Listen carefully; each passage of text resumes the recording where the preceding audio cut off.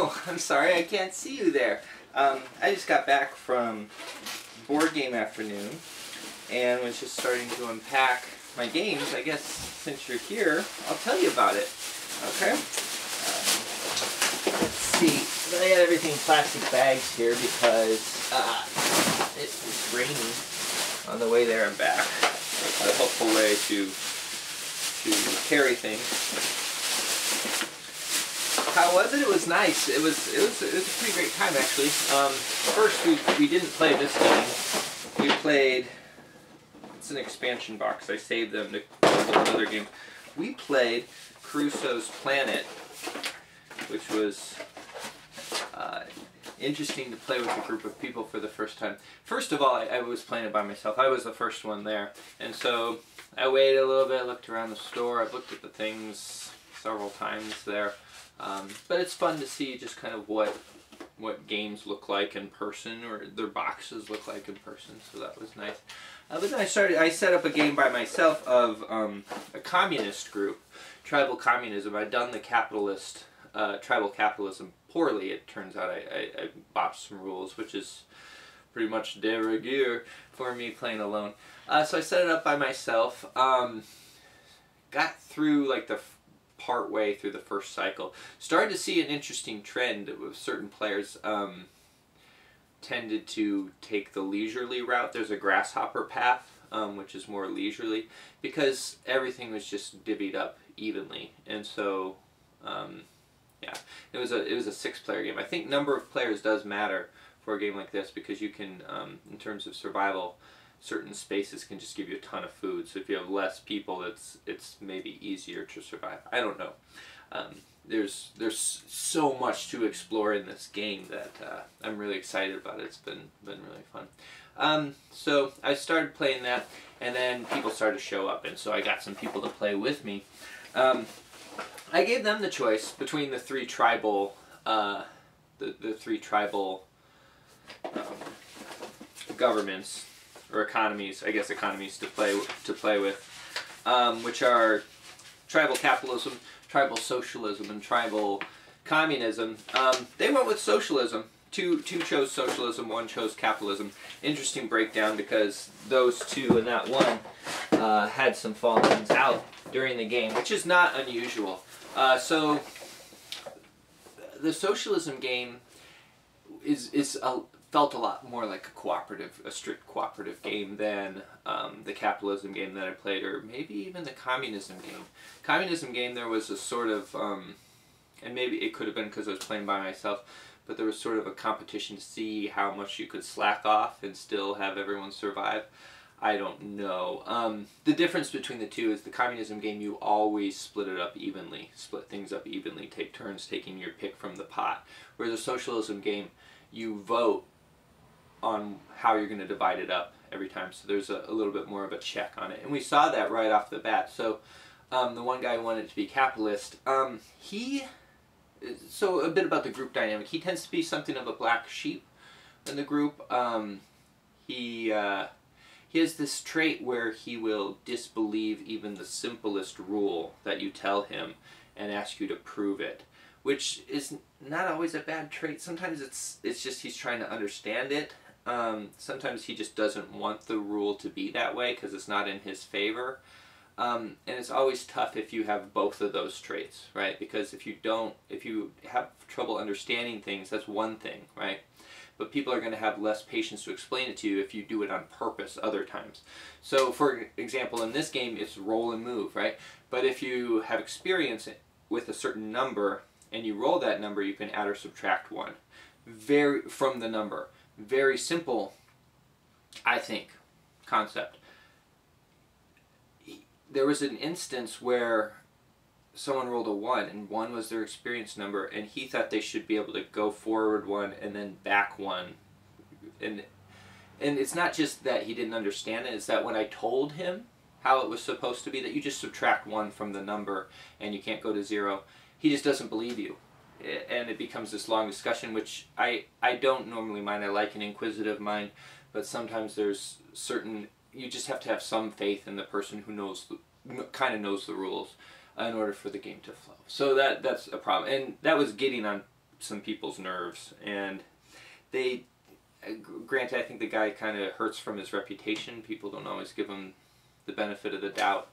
And so during the first cycle, he landed on a space, and we were short on food. We needed some food. Landed on some space with some eggs, I think some water, and then one piece of leisure. And he took the leisure, and everyone was like, "What? We need that food!" And so then when we got to the end of the track, he suffered from it because, you know, 3 of us were like, "Okay, you're going to get the short end of the stick now because you took the leisure," and he ended up getting hurt. Then, you know, after that, he started playing ball and working together, but the interpersonal stuff was such that one person just like wanted to kill him, and so they did, and it was intense. I mean, it was just an intense thing to kind of be in the middle of. I stayed neutral, and I was like, I think we can all be fine. We can all whatever, but I didn't try to stop them either, because, you know, either way in the game, you know, playing as a self-interested party, my guy was going to survive. And as a group, I don't know if maybe it wasn't for the best. I don't know. To have that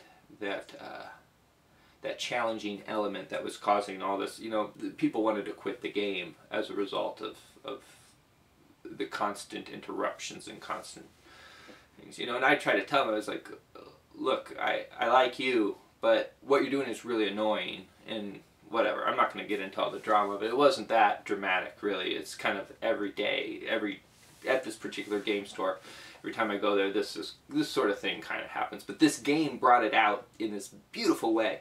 It was exciting to me. It had this sort of reality to it, which was great. So he ended up dying. They took all his stuff. The rest of us ended up surviving. I got a lot of good roles. I was the guy who did the radio signal thing. I thought that was a good position to be in a socialist economic system. Not sure I would have taken that path in the capitalist economic system, because you really got to just trust individuals to just kind of give you what you need to survive if you're the one getting the radio signals. For those of you who don't know the game, I have a couple of videos up about it. I'll just let you watch those. So that was great. Great gaming experience. I'm so excited to play this again. One of the people, I asked, you know, people what they thought of the games we played afterwards. One of the people said that was their favorite, and wanted to look through the book, and was just excited to see what sorts of things you could do with the game. You know, seeing slavery, racism, all these things you can explore with this game, Crusoe's Planet. She's actually a relatively new gamer. I think most of her experience is with Power Grid, but she was definitely down to play this again. She was also the one who killed the guy. So Crusoe's Planet, lots of fun. Got some experience with all 3 of the tribes, the tribal economies now, and that's great. So then after that, another guy came up and we played Sneaks and Snitches. First time playing that game. I don't have a copy to show you. But it was fun. It was, you know, when he explained the rules, I kind of knew what to expect, and it was that way. For those of you who don't know, it's a game where you have like 8 different places you can go to get particular resources or things that you want, and each person can block a place and try to take from a place. And if no one blocks you in the place that you take, and you're all simultaneously picking those 2 things, if no one blocks you, you get this resource. Okay, and then it's a competition. If you have the most of the different colors, you get points or whatever.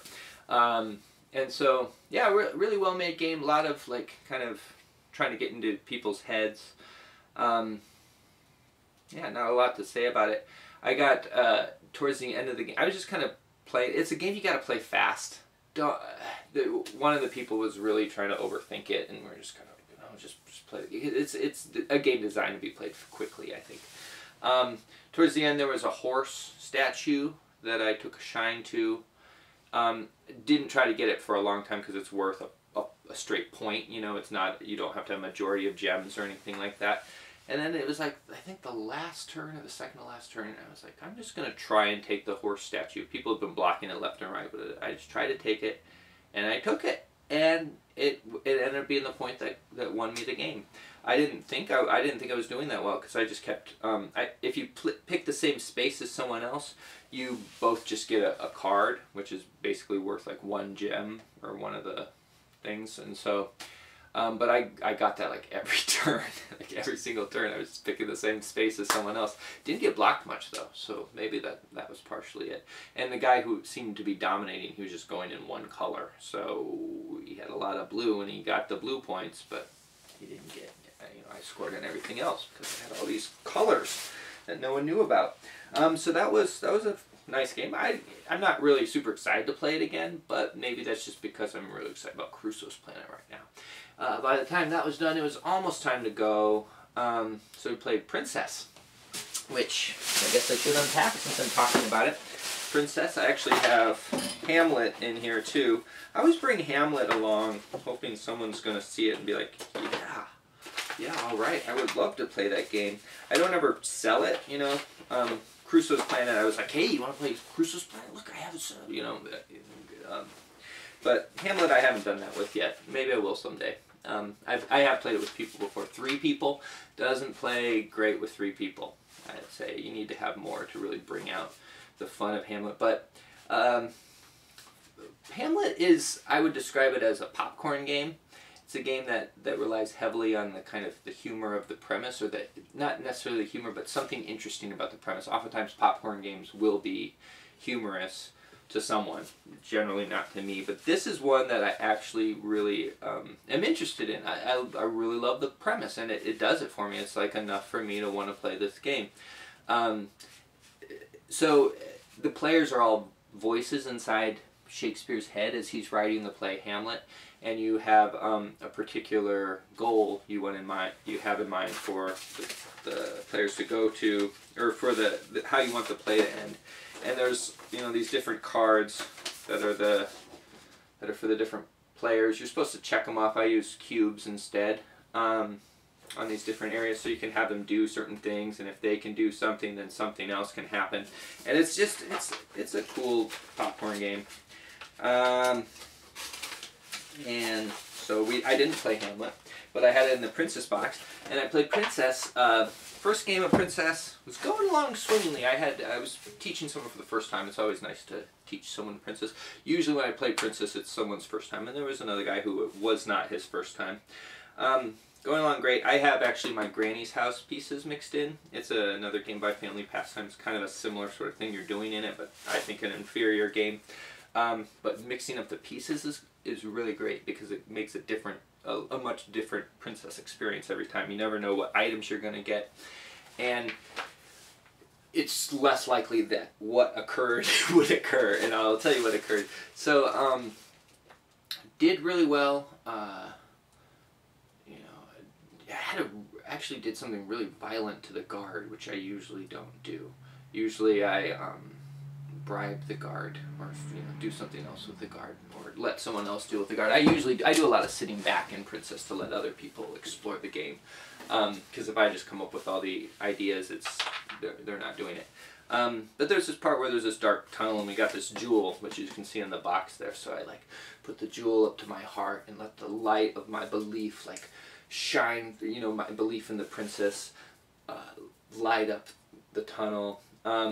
Turned out I was playing with some real, not really realists, because they did things involving volcanoes and some other things which, but they seemed like they could possibly happen, I guess. But I used kind of love magic, and they didn't dig it. So after that, we just kept getting night after night, all this night. Filled up the castle until someone got a flashlight and used that to get through the tunnel, which to me is not how you play Princess. If I got a flashlight in the tunnel, and a flashlight item in a dark tunnel, I would not use it, because that's just not fun.